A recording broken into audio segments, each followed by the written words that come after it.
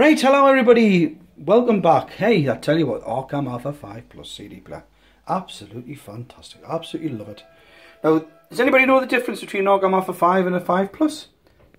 Identical, right, so quick look, identical, absolutely identical until you get to this section. Now what do you think this is? This is a de-jittering circuit, it's a clock. It's very good actually.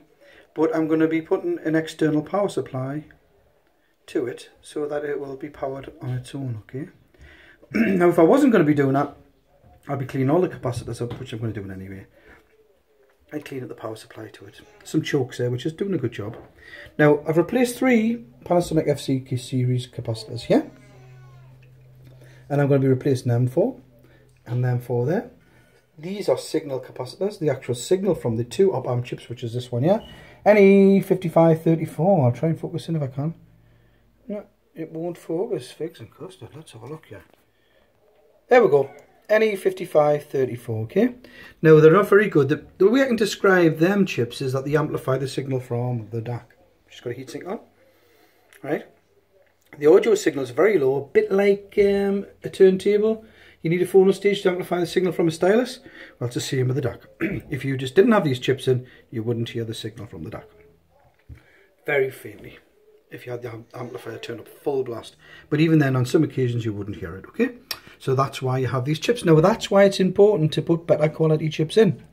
Low distortion, wide sound stage, lovely detail. The whole purpose of being an audiophile is to have a natural, detailed sound. Not fatiguing, okay? So whatever chips you put in is very important to replace them. They're like power amplifiers. So you wouldn't use an Arcam for a junky, cheap power amplifier in a system with very good speakers with you. So you use the very best power supply you can afford. Well, that's a power supply, okay? So that's how I'm explaining. Now, if I wasn't going to build an external power supply, this is what I would do to an Arcam Alpha 5. Replace those diodes there. See them? And I would replace those diodes there. And the capacitors on the board for Panasonic FCs, okay?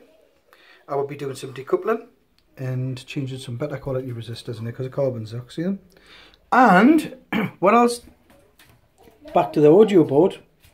These are decoupling capacitors. These will be getting replaced for something much better. So there we go. I'll see you when I get my glasses. And remember, nobody understands Chinese writing. And Jack, say hello. And Jack's saying hello. Isn't he getting big? Right, bye for now.